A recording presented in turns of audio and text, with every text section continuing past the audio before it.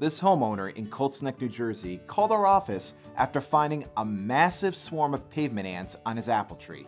We're going to apply a granular bait around the apple tree as well as apply a liquid non-repellent application directly onto the ant trails and along the entire exterior of the home. Once the ants come in contact with either of these treatments, they'll transfer it among the colony either through grooming or feeding. In a short amount of time, it's lights out for the ants.